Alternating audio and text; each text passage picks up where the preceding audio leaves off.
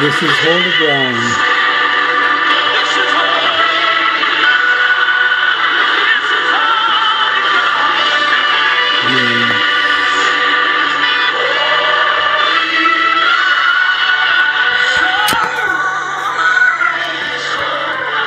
Bow down and worship Him. Amen. Bow down and worship Him. Praise the name of the Lord. Praise the name of the Lord. Welcome, my dear brethren, to this teleconference. Another time we are here to give Him praise and glory to God, our Savior and our Redeemer and our friend. We give God thanks for you joining us. From wherever you are, we thank God for you. And we are worshiping God now in the beauty of holiness. Our God is good. Our God is great. He's loving. He's caring, He's merciful. All good things come from God. And so we thank Him for, we have a good God, a God that we can praise. And He has done so much for us. He's taken us from a mighty long way. In the fact that we are here today, giving Him thanks. And you know, when we think about ourselves and that, you know, we have our function, we have our hands, our feet, we have our eyes, we have our ears, we have all our body in one piece, and we have health and strength. We have to give God thanks because it could be so different, but because of His mercy and because of His grace, we are here to give Him thanks. And we are on the season of parables. We're talking about some parables over the last few weeks. We're talking about some of the parables that Jesus spoke about when He was here on earth. And we know the parable is an earthly story which has a heavenly meaning. And we have been looking at various parables over the last few weeks. We looked at the parable of the farmer and the seeds, sowing seeds. Some fell on stony ground, some fell among thorns, some fell by the wayside. And the only one that was good was the one that fell on good ground. So we covered that topic a few weeks ago, that our heart must be susceptible to receive the Word of God. If our heart is not open to receive the Word of God, then we cannot get anywhere. We cannot grow in the Spirit. We cannot be strong in God. But our heart must be receptive to the Word of God.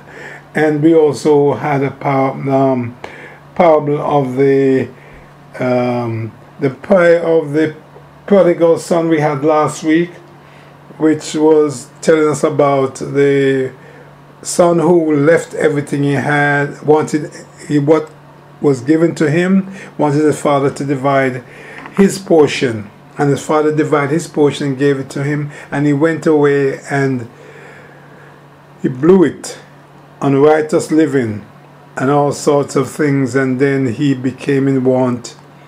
And good thing that he came back to himself and said, my father have many hired servants, and I perish with hunger. I will go back to him. So he repented.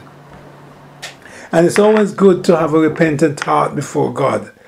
Because as we see, he went back to his father and his father received him joyfully. His father was so glad to see him. So now we have another parable, the parable of the wedding garment. This is what we are doing today. Parable of the wedding garment. And it's taken from Matthew chapter 22. Well, I'll have a short prayer before we go into the word. Father, we thank you for everyone that's joined this teleconference. I pray you bless the hearers. I pray you will give us a better understanding of who you are, what you mean to us, and help us to draw nearer to you. We bless you, we praise you, we glorify you. In Jesus' name, amen. Amen. So we are going into the parable of the wedding garment. The wedding garment. And it's taken from Matthew chapter 22 from verse 1 to 14. I'm going to read. It says, "And Jesus answered and spake unto them again by a parable, and said, The kingdom of heaven is like a certain king who made a marriage for his son, and sent forth his servant to call them that were bidden to the wedding, that they should come. And he sent forth other servants, saying, Tell them which are bidden, Behold, I have prepared my dinner. My oxen and my fatlings are killed, and all things are ready. Come unto the marriage. And they made light of it, and went their ways, one to his farm, another to his merchandise. And the remnant took his servant, entreated him spitefully, and slew him. But when the king heard thereof,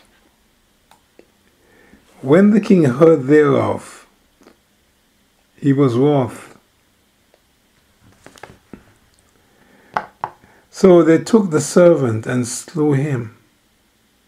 When the king heard thereof, he was wroth, and he sent forth his army to destroy those murderers and burn their city. Then said he to his servant, The wedding is ready, but they which were bidden were not worthy. Go ye therefore into the highways, and as many as you find, bid them to the marriage. So the servant went out into the highways and gathered together as many as they found, both bad and good, and the wedding were furnished with guests. And when the king came in to see the guests, he saw a man which had not a wedding garment. And he said unto him, Friend, how comest thou hither, not having a wedding garment? And he was speechless. He was speechless. Then said the king to his servant, Bind him, hand and foot, take him away, cast him into utter darkness, and there be weeping, gnashing of teeth.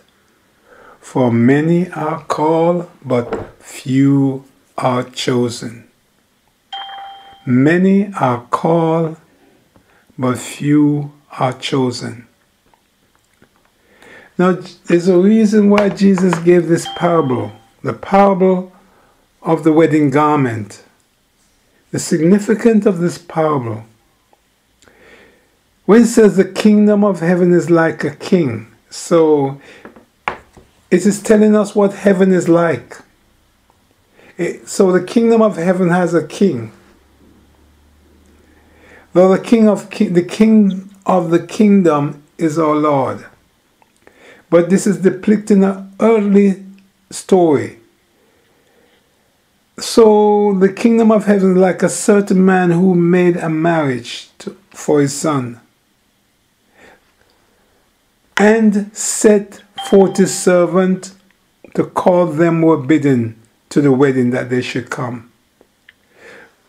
So this man in the natural, having a wedding for his son, a marriage for his son, called his servant and selected people, selected people to come to the wedding. Maybe people who he knew, people who he was familiar with. He sent his servant to call them. He knows them. So he sent specific servants to call specific people to come.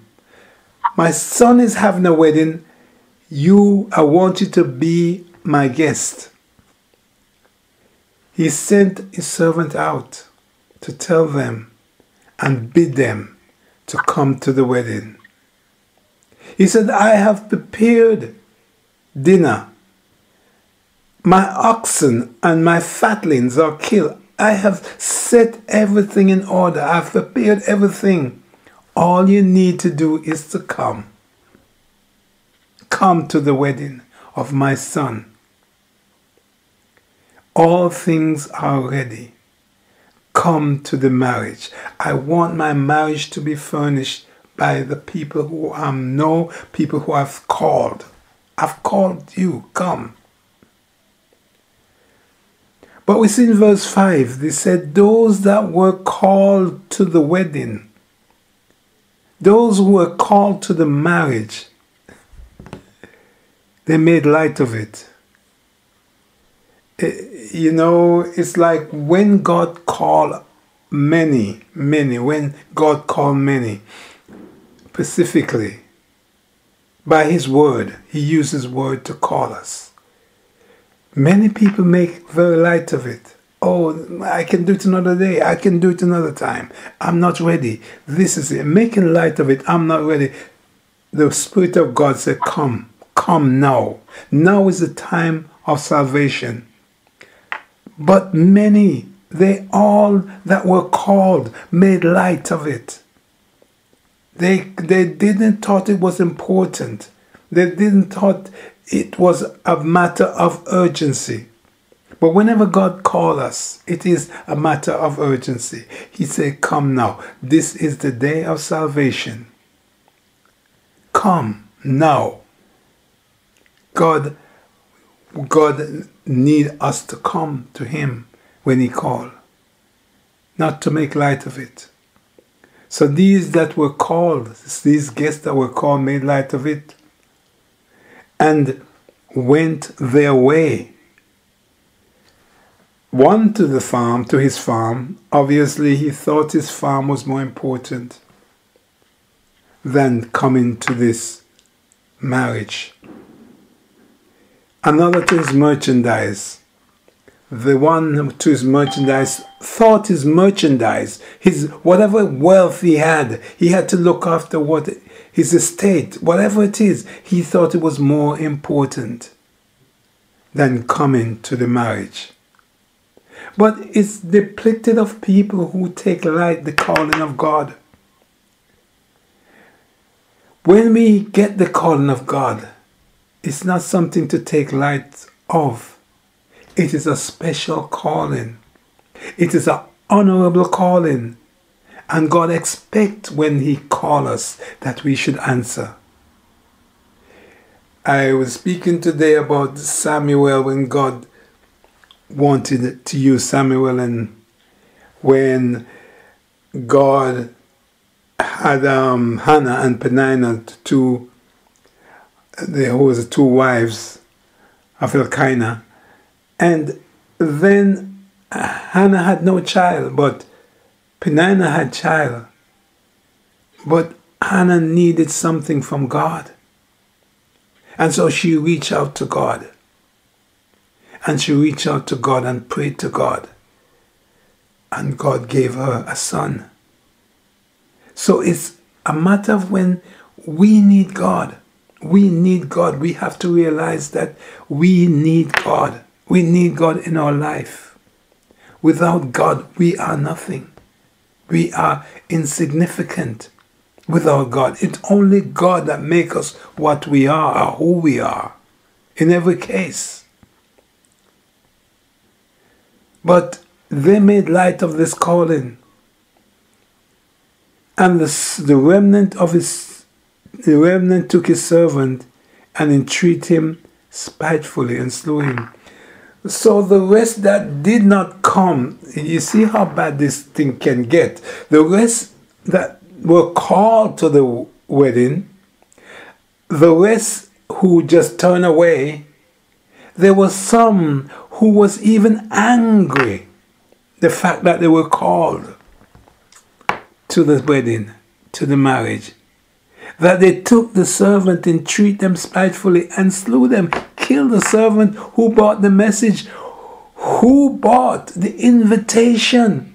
So now look at the fact that we are invited to the great supper. The great supper. That there will never be another supper like this. We are all invited. We all are called to this supper. Imagine that Jesus is calling us to a great supper. And imagine that some turn away to their merchandise, some turn away to their farm, some, in fact, kill the messenger. How awesome that is. So they slew the servants. Some of them entreated them spitefully and slew them. The servant who came from the good man, from the king, the servant that came from the king with an invitation, they entreated them spitefully and slew them. But when the king heard, he was wroth,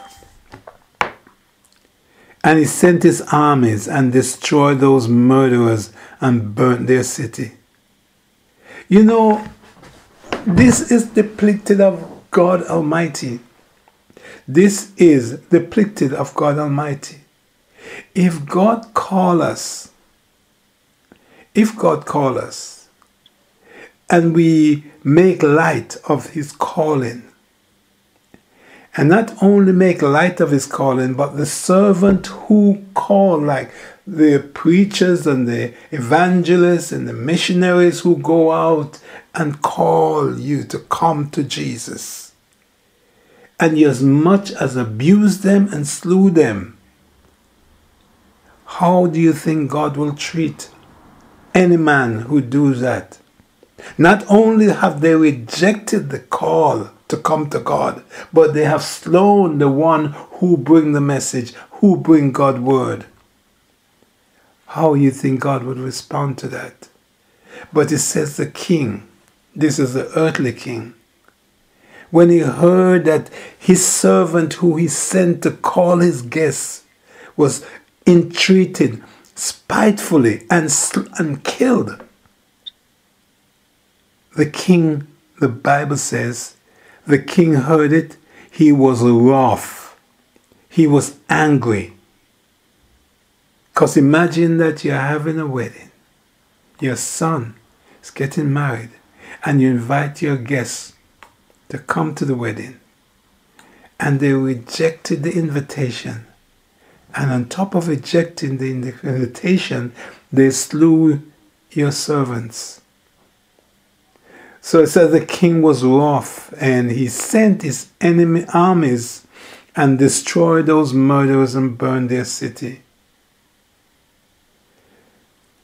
There is sometimes when we get called, sometimes people say, "Oh, I'm not ready, I'm trying to get ready." But that's, God is patient. He would like you to come now, because we are not sure about tomorrow. None of us are guaranteed tomorrow. Tomorrow is not promised. Tomorrow is not promised to us. We don't know what this world has in store. We've seen so much natural disasters. We've seen so much wars in every corner of the earth right now. And we don't know what is in store for tomorrow. But when we get the call, let us come to Jesus. Let us find Jesus. Let us seek him. And let us not take light of this calling. And then the servant, then said he to his servant, the king said to his servant, the wedding is ready. We can't delay the wedding. I'm using my word. The wedding is ready, and they that were bidden were not worthy. The wedding is ready. They that were bidden were not worthy. They were called, but they were not worthy of the calling. So the king says to his servant, go therefore into the highways, and as many as ye shall find, bid them to come to the marriage. Go into the highways, go out on the street, call everyone. Tell them to come. And so we'll see a time like this when many who were called are not coming. But God will send his servant out to call many who were not considered. Many who were outside of the commonwealth of Israel, outside of God's, outside of the presence of God. God has called them. So the servant went into the highways and gathered together as many as they found. And the Bible says, both bad and good. And the wedding was furnished. So the servant went out into the highways as the king commanded. Those people who we think never knew God, never care about God, there shall be a revival. What we will be shocked to see, that many who never even think, we may not even think they would ever be saved, God will save them. Many who we think are out there, have no thoughts of God, God will call them. In due course, God will call them. So the servant went out and gathered together as many as they found to come to the wedding, to come to the marriage. It says both bad and good. Everyone, God called everyone, bad and good. No one can be too bad that God would not call them. The Bible, the songwriter says, the writer says, though your sin, though your sin may be as scarlet, he will make them white as wool. Know your sin, though your sin may be as scarlet, he will make them white as wool, white as snow. So you're never too bad for God. Though your sin may be as crimson. So he called both the bad and the good to the wedding, and the wedding was furnished with guests. You know, it tells us that the kingdom of God is eternity.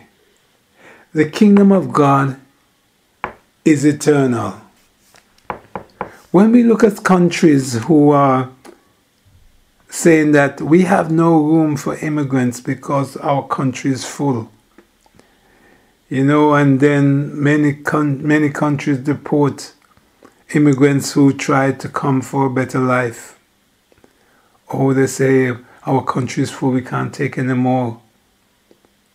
But the kingdom of God cannot be full. And there's room for millions more. Millions have gone in, and there's room for millions more. The kingdom of God cannot be full. Yeah, many countries are saying they can't take immigrants. They're full up, but the kingdom of God. So Jesus, the good man says, gather together as many as you can find. Go to the hills, go to the mountain, go to the valley, go to the uttermost part of the earth. Bring, there is room. Bring. And so it says, when the king came in, so the king comes in to see the guests. He saw there was a man which had no wedding garment. So all the guests who came from the highways and the byways, from the mountains, from the valleys, all was given a wedding garment. All came in their wedding garment. All receive their wedding garment. In the natural way, we would say they were all dressed for the wedding.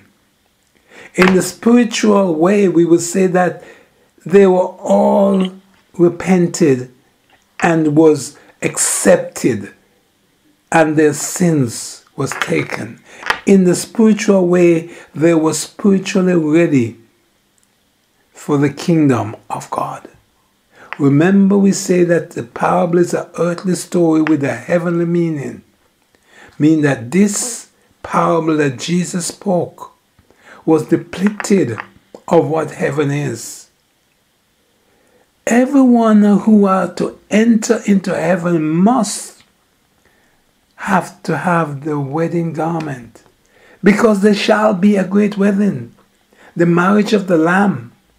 Jesus, who is the groom, and the church is the bride. There is going to be a great wedding.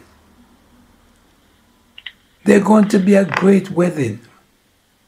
Well, everyone who are invited will come. But everyone that's invited will come, but every man that is invited that come must have their wedding garment. The wedding garment that every man needs to get into the great supper, the one that is to come, when Jesus comes to take his bride. The wedding garment that every man must have is the righteousness of God. And you get the righteousness of God through repentance. Repentance is the key to having your wedding garment.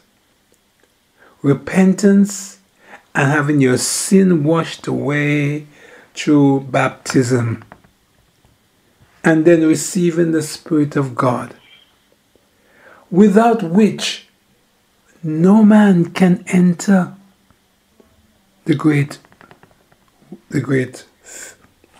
marriage, the great supper. No man can enter into heaven. When the king came in to see the guests, he saw there a man who had not a wedding garment. How comes? How did he get in? Nevertheless, the king saw him. There was something that is not right. Maybe he had not repented in the spiritual realm. He maybe not accept Jesus in the spiritual realm. But in the natural realm, he was not fitted with a wedding garment. So we have to realize that we all are invited to the great supper. Every one of us. We're invited to the great supper, the wedding of the Lamb. And if we could just imagine how awesome, how wonderful heaven must be. If we just imagine that wedding of the church and Jesus, who is the groom of the church. If we just imagine the saints all dressed in glorious white, and then you see someone there who is not dressed in white, this cannot be accepted. Some chew the water and some chew the flood, but all under the blood.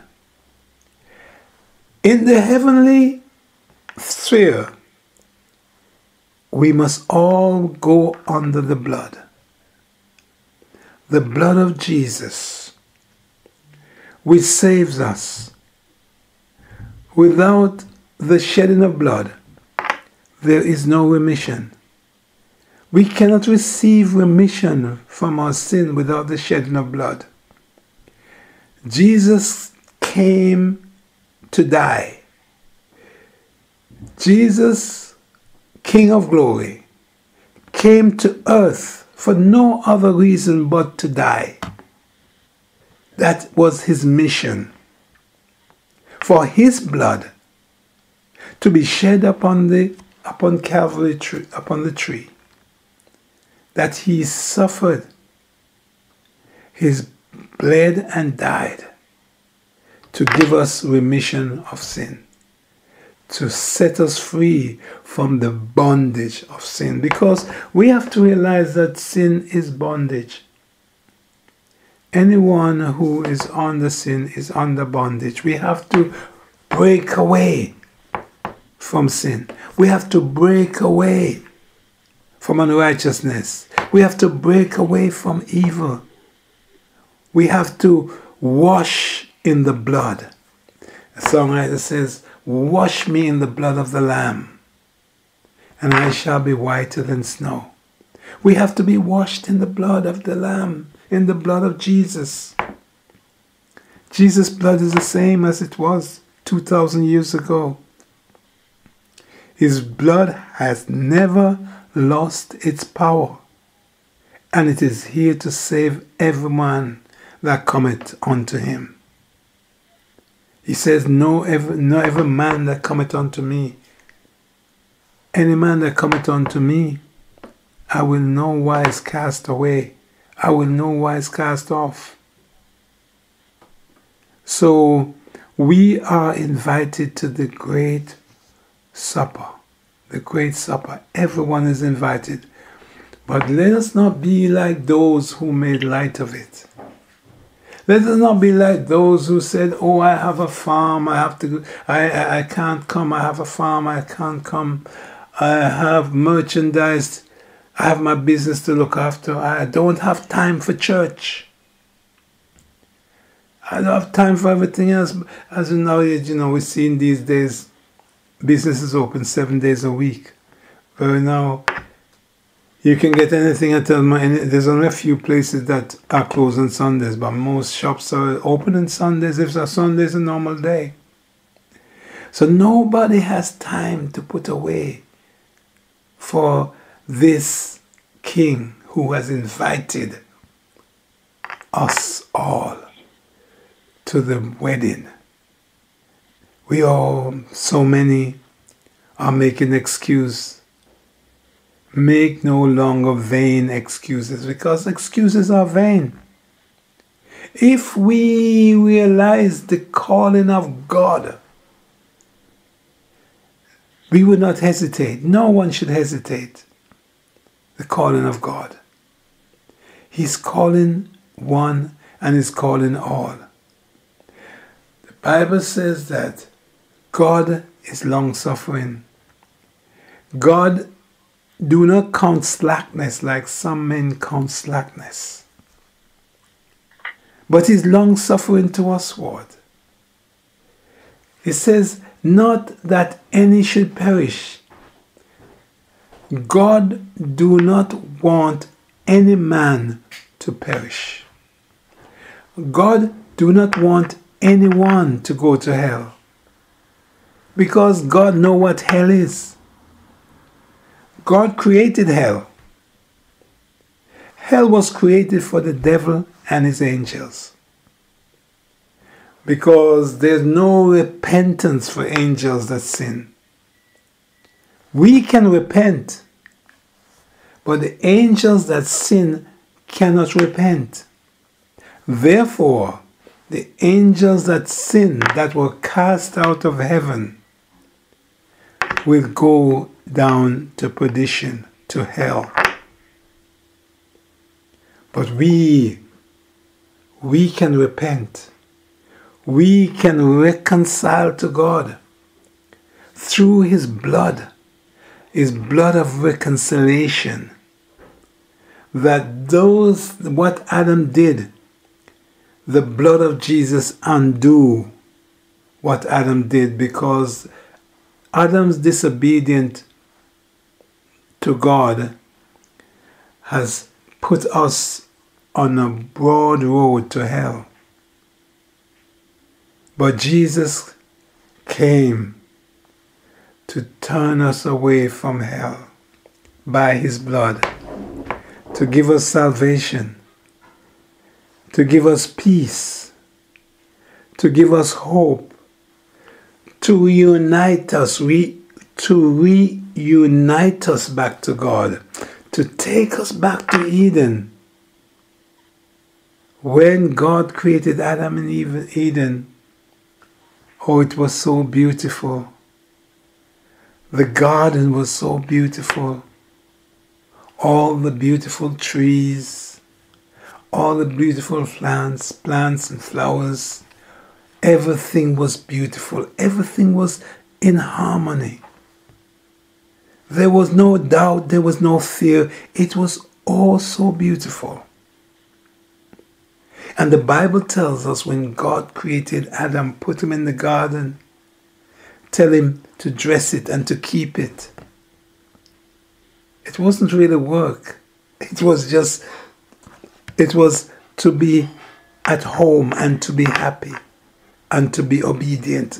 All God wanted Adam to do is to be obedient. And oh, how great. The Bible tells us that God Almighty came down into the Garden of Eden in the cool of the day, and He talked with Adam. Oh, what blessed sweet communion. Oh, how awesome it was when Adam was in the garden and they talked to God, and how beautiful it was. There was no fear. There was no doubt. Everything was just beautiful. Until Adam disobeyed the commandment of God. And even now, men disobey the commandment of God and turn away every precept, every commandment that God has given. Man just turn away. And because of that, even though Jesus had died for the world, but unless man reconcile himself through repentance to God, man will perish. Man will perish. Because the Bible tells us that the wages of sin is death, but the gift of God is eternal life. So there is a wages for sin. And there is a gift that God gives to those who repent and come to Him, which is life. Sin brings death and destruction. But Jesus said, I came. Jesus said, I came that they may have life and more abundantly. Abundant life. That's what Jesus gives us. Life in abundance. Endless life. A life of peace, a life of joy, a life of hope. A life of singing and shouting and praising God. A life which we should love, we should dream about. If the Bible says if we be risen with Christ, we should set our affection on things above. If we claim to be children of God, we should think about heavenly things. Because our home is not on this earth. We are passing through. We are sojourners. We are here today and tomorrow we are gone. What is man? Man is like the grass. Is here today and gone tomorrow. But when we're in God, we have life. We have eternal life. We have life of peace and joy. So, in conclusion, this wedding invitation was sent out to those who the king knew, and those servants took the message to those guests that were appointed, and they took it so lightly. They did not thought it was important. They did not thought it need their attention. They had better things to do. So it is today when God calls, many turn away and have other things to do. No time for God, no time for church, no time for praying, no time for seeking God, no time for everything else.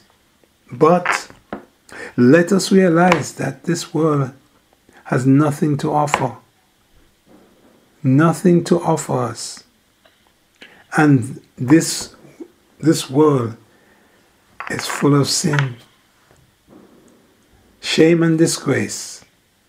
The only peace we have, the only joy we have is in Jesus. So let us seek the Lord while He's near. And if we know the Lord, let us cling close to Him. Because the writer says, time clock is striking the hour. Jesus will soon descend. Clothed with His garment of power. Clothed with His garment of power. The reign of sin to end. Sin will reign. Evil will remain. The murder, the wars, all that is going on in this world, the immorality, it will end. It will end. And Jesus will give us a new heaven and a new earth, wherein dwelleth righteousness. Oh, what a blessed hope we have. What a blessed hope we have, a hope which makes us not ashamed. Brethren, let us be glad in the Lord. Let us rejoice in the Lord because He is good. His love and His mercy endured forever. And I know we are all blessed. We are all blessed.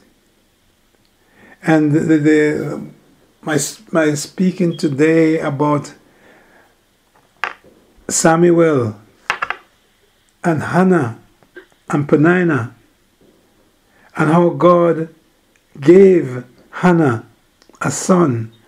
Hannah needed a child, but her womb was closed. And she prayed to God, and she made a covenant with God. Hannah said to God, hear thy maidservant, and give thy maidservant a man-child, and I will give thee that child to be forever serving you.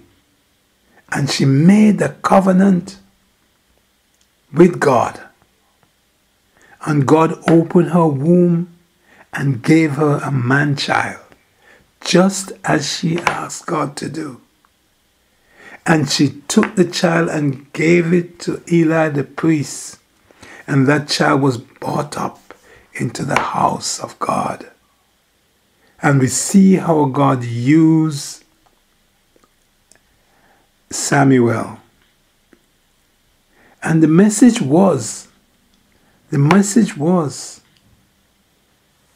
what you want, God wants. What you want, God wants what you want.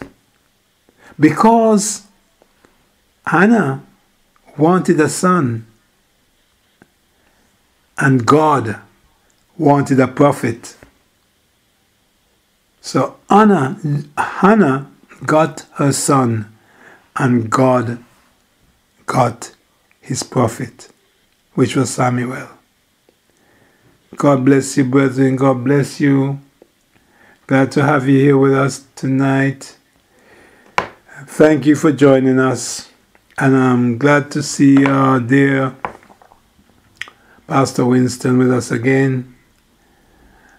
Bless you, my dear Sister Brina, Sister P.T., my son Delian, and my daughter Andromeda, and others who may be here.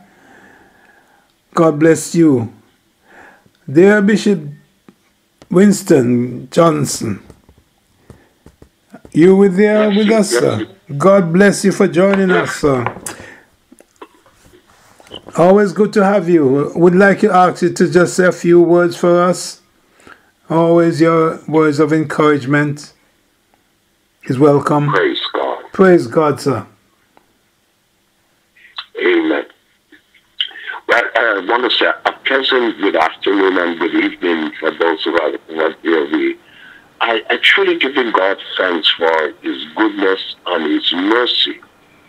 The writer quietly penned it. He said, "For while we were yet sinners, Christ died for us." Yes.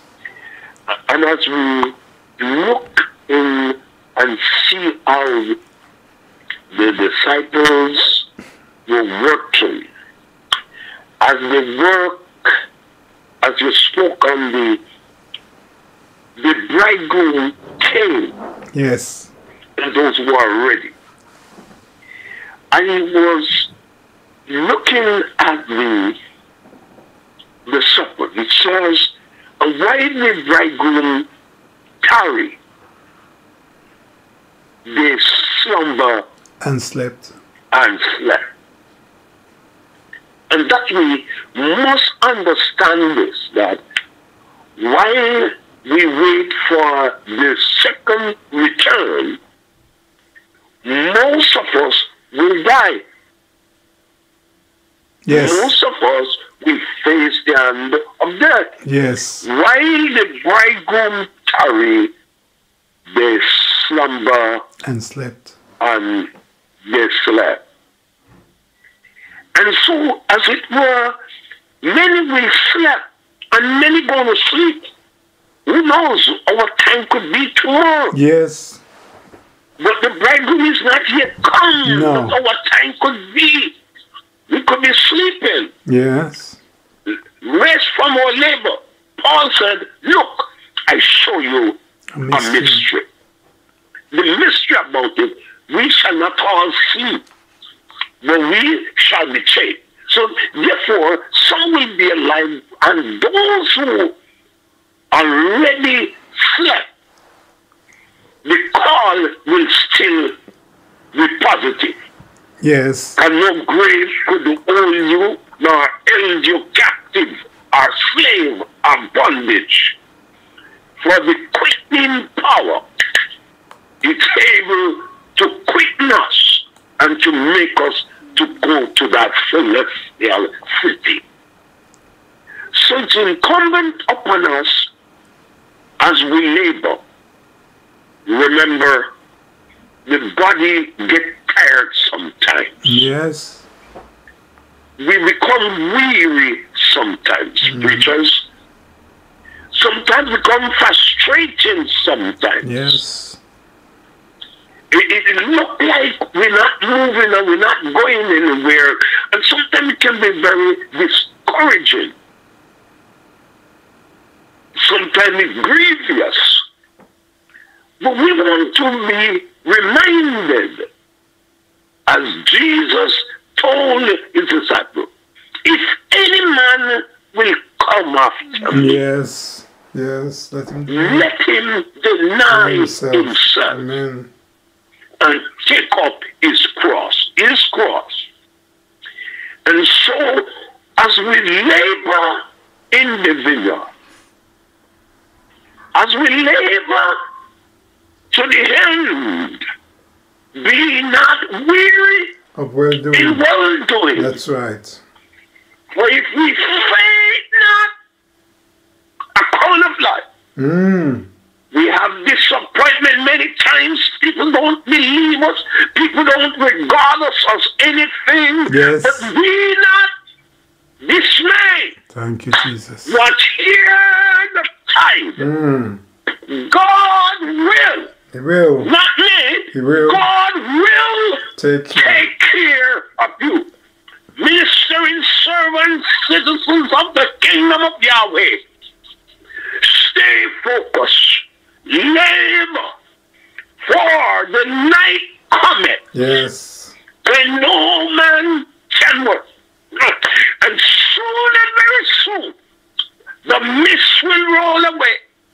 When we going to say farewell to this world, farewell to sorrow, farewell to disease, Amen. farewell to pain, yes. farewell to trouble, yes. farewell to heartache, my God. farewell. It is sweet hour of prayer. Glory to God. Glory to God. Amen. May we stay focused. It becomes tiresome as we look at the development of the world and the unfolding. And as I heard you speak quite bluntly, it is, we have no time for church. Everybody busy finding no time to worship. You don't have to, like you're begging somebody to come to worship. They don't see the necessity. But I encourage us as servants, be encouraged. The race is not for the swift, nor that they battle for the strong. That's right. But they who endure to the end, the same shall be saved. God bless you all, and we stay connected and stay within the perimeter of the word of God. God bless you. It is the prayer of my heart. Amen. Amen. God bless you, Pastor Bishop Dr. Johnson from the United States. God bless you. Thank you for joining us, and thank you for your words of encouragement. Let us be encouraged, brethren. God is real. God is real, and He's, you know, the time is coming. You know, the Bible says time will be no more. Time will not always be. It will not always be. There is coming a time. There is coming a time when there will be no time. There will be no time. So while we have time, let us use our time to glorify God and to be a light unto this world and to bring the message of God that Jesus' blood was shed for us, to redeem us, to give us salvation. And it's a good news, because when we look what's going on, if we pick the phone up, we pick the computer up, we pick the newspaper up, there's no good news. There is no good news. But we have the good news. The good news is that God so loved the world that He gave His only begotten Son, that whosoever believeth on Him should not perish, but have everlasting life. So, my dear brethren, God bless you all, and may God keep and protect us, guide us along the way as we continue our journey. As our Bishop said, tomorrow is not promised, but we have today. So let us use today to give God the praise and to give Him the glory as due to His name. Father, we thank you for everyone that has joined tonight. I pray your presence will be with us. I pray you continue to keep us. I pray you cover us under your blood. I pray, Lord, your guidance will be upon us. I pray your presence will be with us. I pray that you'll open our understanding for us to see you, understand you. Lord God, we know you love us because you have proven your love for us. Help us, Lord, to show that love that you showed us, to reciprocate the love that you showed us, that we may draw near to you. We give you praise, we give you glory, we give you honor. Touch dear Sister Brina, touch Sister P.T., touch my daughter Ajamida, my son Delian. God bless. Touch also our dear beloved Pastor Dr. Winston for joining us, and anyone else will be on here. Lord, we thank you for everyone. Bless, keep, guide, and protect us. We give you thanks, we give you praise, and we give you glory. In Jesus' name, amen. God bless you all for joining us, and we come to the end of our service. God bless and keep you in the name of Jesus. Thank you, Jesus. Now may the saving grace of our Lord and Savior Jesus Christ, the love of God, the fulfillment of the Holy Ghost, the Comforter, rest, remain, and abide with us now and forevermore. Let all the people say, amen. Amen. God bless you. God bless you. God bless you.